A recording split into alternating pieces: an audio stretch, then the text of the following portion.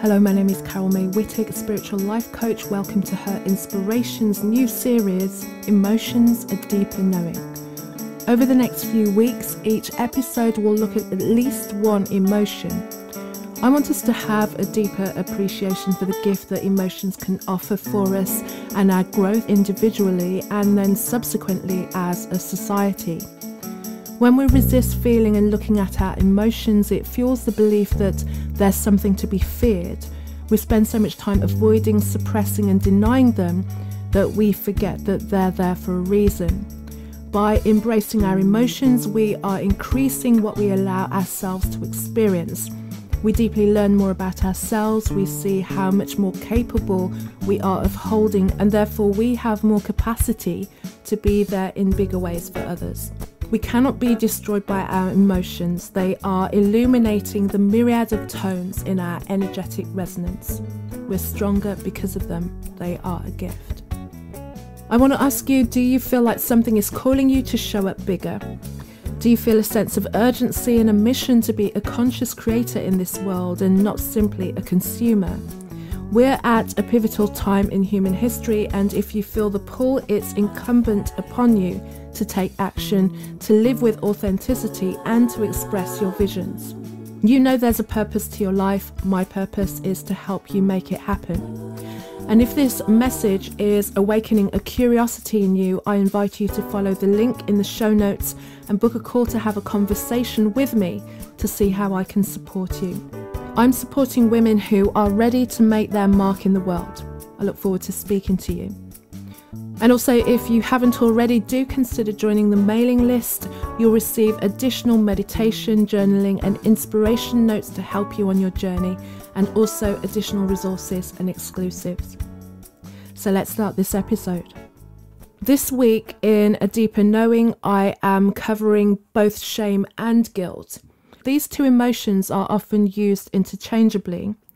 And it is possible that the same action or the same event might give rise to the feelings of both shame and guilt. And although they are similar in that they are self-conscious emotions, they present in very opposing ways. So how can we evolve from integrating the lessons from shame and guilt? From Carl Jung, shame is a soul-eating emotion. What is shame? Shame is a deep sense of personal inadequacy or unworthiness that's often tied to one's identity, and it's a feeling that there is something inherently wrong with us. It's that painful feeling about how we appear to others and also to ourselves, and this is without necessarily having done anything.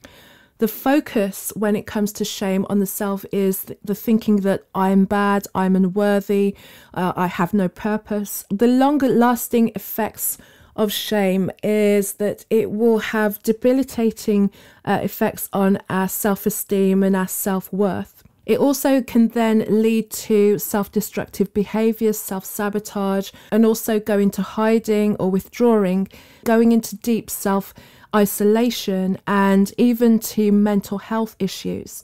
There's this overarching belief that one does not deserve good things or that we can ever be a good person. So if we're sitting with the feeling of shame, what can we notice about shame? What can we notice that it's showing us?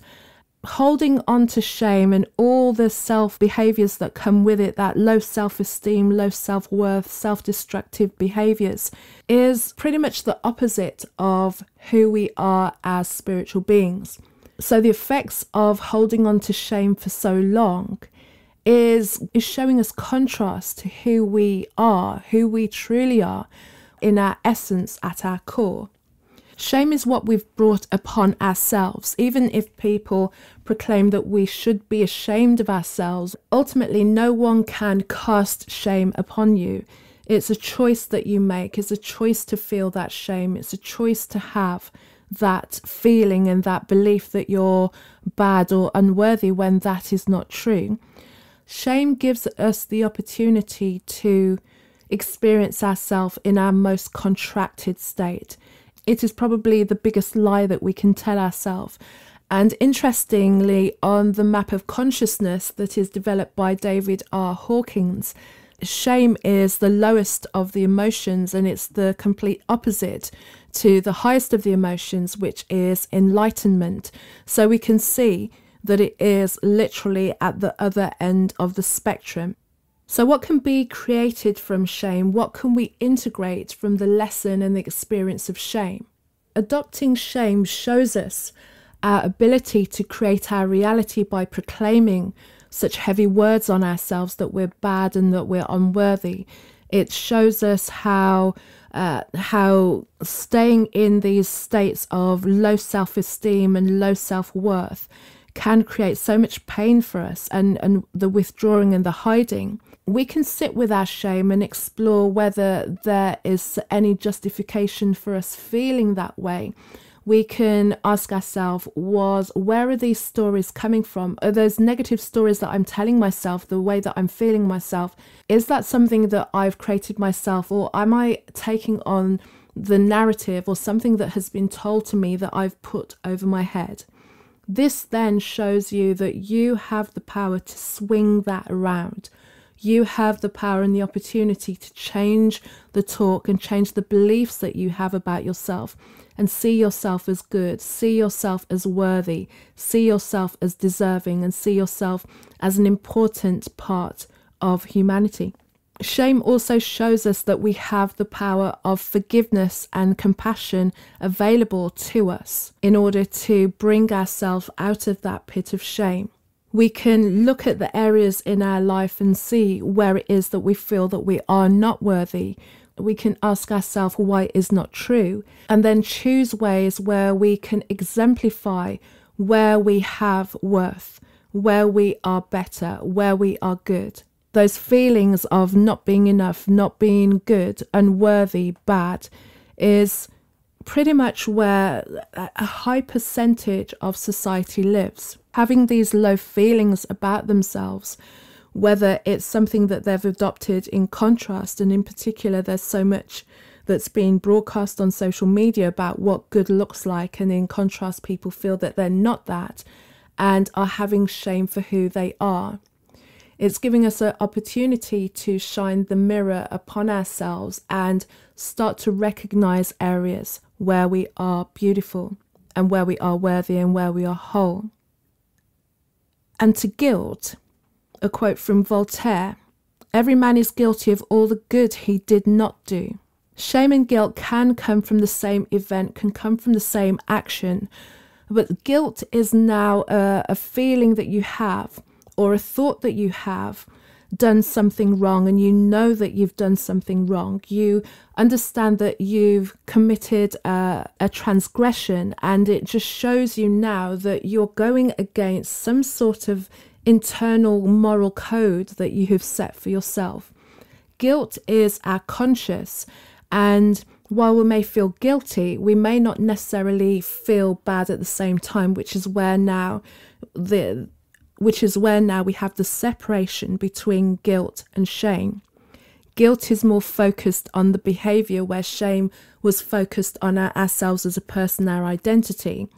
So guilt will be telling ourselves, I did something bad, I made a mistake. So what can we learn about this? Well, why is it uncomfortable? Because no one wants to feel that they've created any kind of trouble or turbulence in their life or anyone else's life. And that's why sitting with the knowledge that you were responsible or an instigator of something can be so uncomfortable. So what is it showing us? Well, it's showing us that we are intrinsically of good heart. We are within ourselves wanting to do the right thing, and that guilt is just an indicator that we've gone against the core moralistic value that we have within ourselves. And that's the niggle that we feel, that's the guilt that we feel. It's because we know that we've done something that is not correct. Guilt then leads to us wanting to make amends, to change our behavior, and to contribute to our own personal growth. It's a motivator, and it motivates us to take responsibility, to make amends. Taking action on our guilt is a powerful indicator that we have the power to shift and change our life. Knowing that we've experienced guilt shows that we have a heart within us that wants to do good for ourselves and in the world. So concluding and comparing and contrasting those two emotions. Very briefly, shame is what we feel about ourselves as a person, our self-concept based on something that we believe about ourselves or we feel that we have done. We've internalized it and personalized it, whereas guilt is more so to do with what we have done, knowing that we've done something wrong and feeling how out of alignment that is with who we are at the core. If you're feeling guilt is showing you that you do have a gauge within yourself that knows what is right. If you're feeling shame, it's showing you that there's a contraction to feel so out of sorts with the expanse of yourself. And I would say this to close, that the more that we stay in shame and the more that we believe the persona we have about ourselves within shame is going to fuel the belief that we're not connected, that we're not worthy, that we don't have courage, we don't have strength. There's no truth about this when the opposite is true.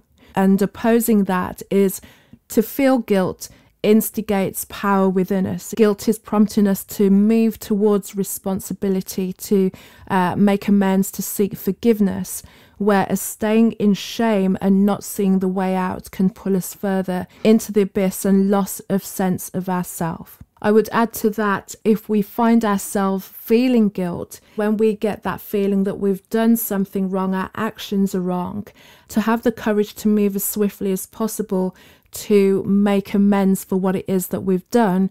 Otherwise, the more that we keep thinking about the things that we've done, we may then begin to identify ourselves with the action and become the action. I did a wrong thing, then soon becomes I am the wrong thing.